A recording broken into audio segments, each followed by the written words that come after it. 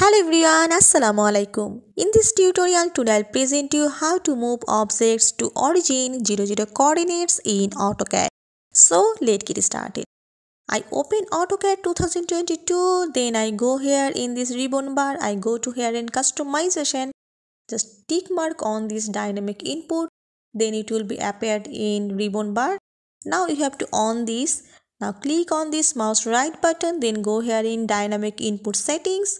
Now you have to set this pointer input, go to settings, then tick mark on or click on this Cartesian format, again absolute coordinate, and then press OK. Now OK again.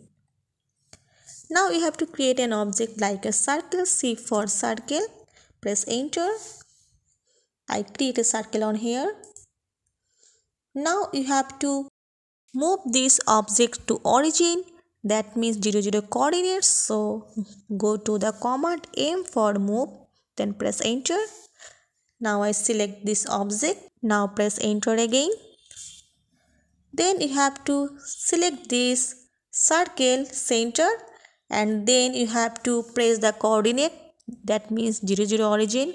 So press 0, then press tab, again 0, and now press enter. See, this circle is to be moved on this origin XY UCS icon.